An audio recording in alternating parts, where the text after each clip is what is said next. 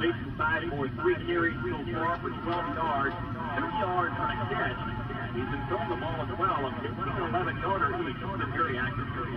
Arena is signed for in the backfield. There's a pitch back to Sizemore, and he is tucked in just quickly. That's a heck of a play by Michael Lopez, who doubles as the Panther quarterback on the other side of the football. That was a tremendous open field tackle. I think he was on some sort of sign and just read that one 30 minutes before they called it. Tremendous speed by Michael Lopez. Gets back there in the first place. 140-pound senior.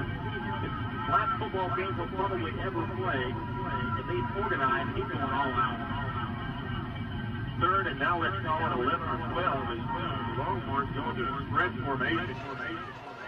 Joseph is back to Sizemore. Now Sizemore looking around at the 40-yard line, trying to find someone down in trouble. Now dumps it off 11, and it's all almost picked off. That was an excellent defensive stand there by Whitharold. The Longhorns had a couple of men. Chamberlain was down at the 10-yard line. Someone else, I believe that's number 33 for Gordon, Jeremy Jackson, also in the pass formation. And Sizemore couldn't find anyone. Finally had to dump the ball off 11, and it was almost picked off. Sizemore couldn't get much on it. Marked at 11, and one of the Panthers almost came up with the interception. In any case, fourth down. That's the problem when you try to improvise too many things. Your receivers get out of their formation. It's kind of like sandlot football that time. That's what happens. 4th and 11, they're going for it. There's a big back to Sizemore. String Coach Sia. He's hit hard at the 30-yard line. He will not get back to the line of scrimmage, or he may get the line of scrimmage, but nothing more. As the Longhorns go for it on 4th down, fairly deep in Panther territory, so it would have been difficult to punt the football away. But they won't. They won't have the football as it goes over on downs now. So the Panthers are playing some inspired football out there. Lopez, the quarterback, has a couple of men deep, hands off to number 20, Tony Cirillo. He may want to throw the football. He's in trouble, though. He does something off, gets it away, but tackled immediately at the 32-yard line is number 5, Jason Cook. He was tackled there, I believe, by number 33, Jeremy Jackson. That was a nice defensive play, but it was a great job that time by the Panthers. He just passed away. Incredible job to get that away. That's Cirillo. He was basically almost on his feet when he threw that ball away. Really great luck to get it away in the first place. They picked up close to 4 yards, so here's the pitch back, number 12 for the Panthers pass. It broke off the field and batted down by Chamberlain.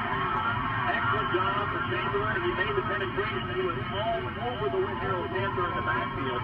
That's what you have to do to force Whitharold to pump the football. At all times, Whitharold is going to pump. It's going to fall off an interception or a fumble. If they keep throwing the football when they are almost back, it might be a lot safer just to tuck that baby in and wait for the play. One of the other observations early on is we have so many guys on the Panthers that are throwing the football and getting the football. I'll try to highlight for you some of those guys in just a moment. Have a number of different guys taking the steps. There's the ball back to Lopez. He gets out of trouble. Now he's down the field at the 35. At the 40, he's got some room at the 30. The 20, he's down the sideline. He makes a move at the 10-yard line. He goes in for the touchdown. He's now down by 3. There's the snap, and the kick is up. This was maybe it is good, but we have a flag on the play. They make that 2. The touchdown scores it down. Whitharold 18 and Gordon 8, and I thought we were going to have, well, I guess the penalty was against the Longhorns, so the extra point is good. 18-8, we'll be back in 60 seconds. Here comes Whitharold on that weird left-sided formation for kickoff, man.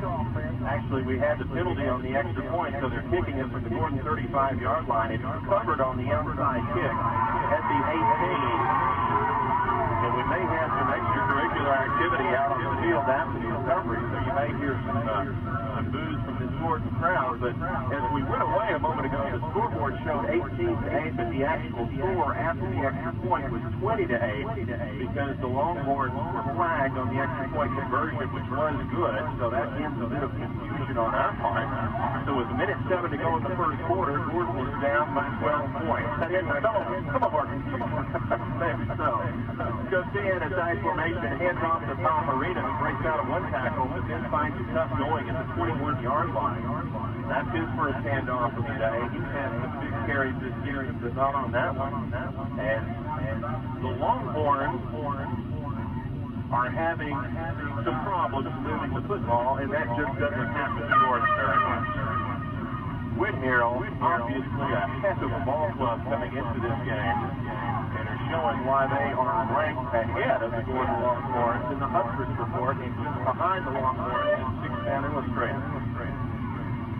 Second and call it a long 12 from the 21-yard line. Going to see if pitches back to Sizemore. Sizemore looking for a receiver now. Has the receiver open at the 40, but overthrows him. That was number 22 for the Longhorns, Jake Counter. He had made a break at about the 35-yard line. Had a step or two on Michael Lopez on coverage. But Sizemore overthrew him, so that's going to bring out a third. And again, let's call it closer to 13, actually, from the 21-yard line.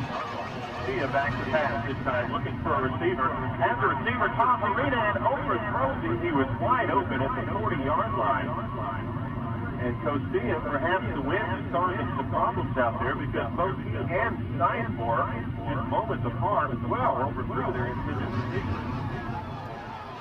And they'll get the Winster back to Sizemore standing at the 10-yard line. We expect him to punt the ball away. He does. He gets a booming punt. That is a booming punt. He is going to go out of bounds at the 4-yard line. That is beautiful. Indeed it is. That is going to be a punt of 56 yards to the 4-yard line. And Sizemore got it up in the air. It was a spiral that turned over. And if you're going to have to punt the football away in six-man football, that's the way you want to do it right there.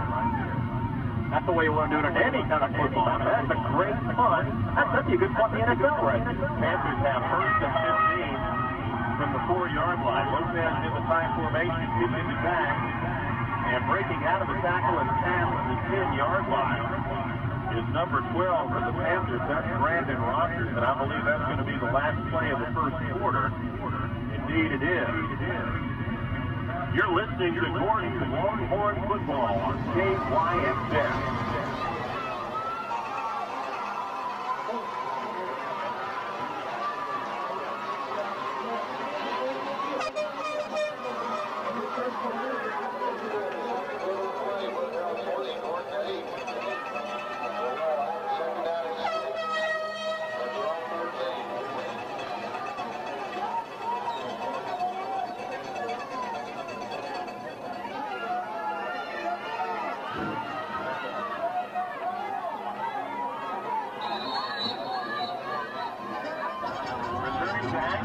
Second quarter where the Longhorns find themselves behind, and now we got a big play going down the right sideline. Number 7 for the Whitehall Panthers on the initial play for scrimmage to start his second quarter. Takes it down the sideline. That's Mike Sacker.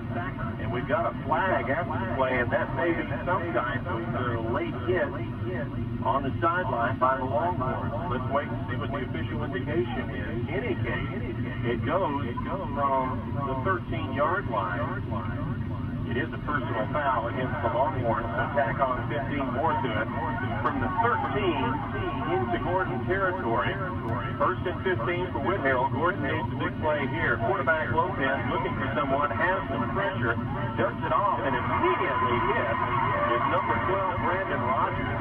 He is hit hard by Jim Costia. Costia on a great play there, open field tackle. He picks up about 5 yards, but I think the emotional impact right there means more than anything right now for the Longhorns and their fans. Gordon has never found themselves this far behind should the Panthers score again.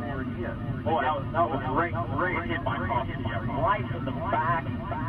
Land them to the ground. Just like you said, that emotional hit always helps football teams.